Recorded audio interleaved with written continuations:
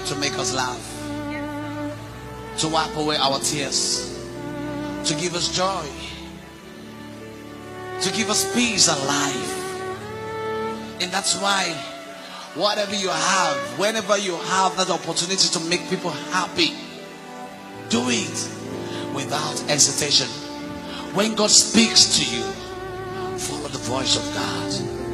And some people are going to ask us, why are we blessed in Genesis? Nobody can stop us from being blessed. As I was preaching, as I was blessing you, some people came out and you were dropping seeds on the altar to claim it. And God said to me, let me show you. Mama, come. No, the woman, come. Do you know why you're giving money? You know why you're blessing the altar? You're doing it because you are confirming the authenticity of the word and you are claiming it to yourself. Yes, sir. Okay. Do me a favor. Go get me, run. Under 2 minutes, get yourself a nylon bag. Come.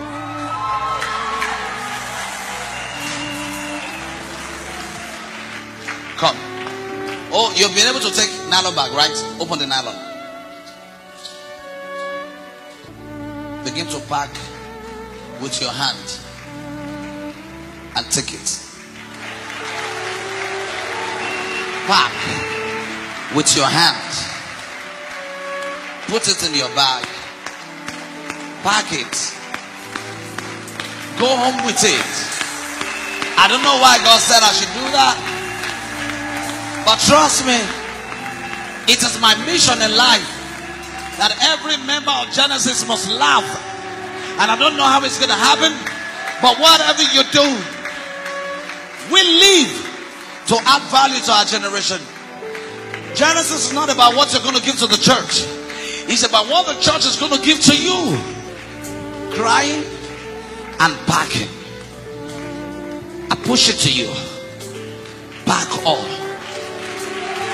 If there's nothing we want to do again, if this is the only thing we're going to do today in the church, let a member of the church go home with what you have blessed me with. She was only thinking of the little coin that would take her home, but nothing in her account, nothing with her. She doesn't have anything. God just told me that right now. And God said, when they were blessing, as they were blessing you, tell her to pack all the seed. I don't know how it's going to be, but trust me, my coming to the ministry is to be a blessing to all my members. Some people are just coming again to bless her for the second time. Some people are going to empty all their pockets or whatever you want to give to the church right now to bless this woman. I didn't know. I was just preaching. I was just praying.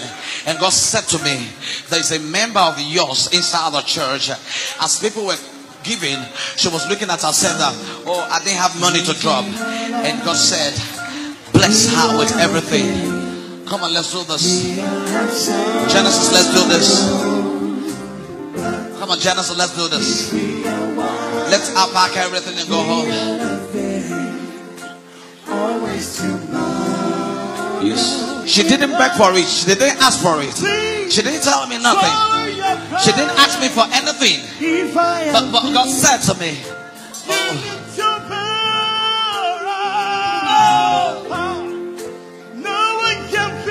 I've been there. I know what it is.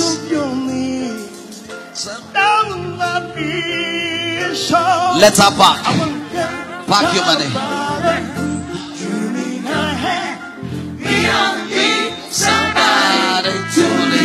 Let her pack all the money. I was prophesying. I was praying, and you started blessing me. You started tapping into it, and God said, "You know what? There's a lady in the church sitting down.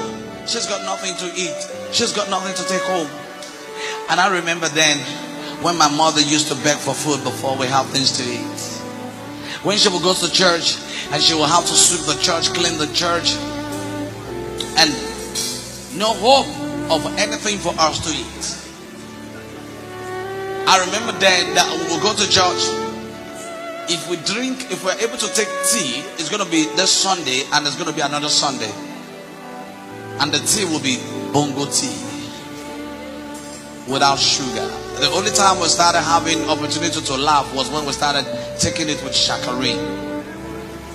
But trust me, I don't want to have too many things. I don't want to have properties. I don't want to have cars. I don't want to have plenty things.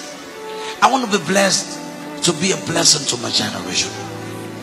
Because one day we're going to say bye-bye to the world, and you're not going to take anything to head to it. There's nothing we have brought to this world. There's nothing we're going to take away. All whatever we have right now, vanity upon vanity. You cannot, there's no chairperson, no chairman on our harvest day, because we are one in Christ. We don't want to have no special chair for nobody in this church. We want everybody to be one. We don't want anybody to feel inferior. We don't want anybody to feel superior. We don't want anybody to feel like I am a nobody. We don't want anybody to feel like I am useless. I want to tell all our members, you are useful. Without you, I am nothing. I just want to tell you, Jesus loves us, and his word is all about love. There is no church in heaven. The only church I believe, and the only structure of the church I know, is what I call love. There is no church in heaven. Let any pastor that is saying is a born again Christian is holy and best more than others, tell that pastor is a fake pastor. He's not a pastor because he went, don't tell me he's a pastor because he went to Bible school or theology school. He's a pastor if he's able to show love to people. Muslims are your brothers. Don't hate them. If you show them love by blessing them, they will appreciate your God. Attacking them, waging war against them, will not have the word, will not let us have peace in the world. Somebody is hungry and you are preaching Jesus to the person. Give the person food and the person will listen to you to want to know your Jesus. Ladies and gentlemen,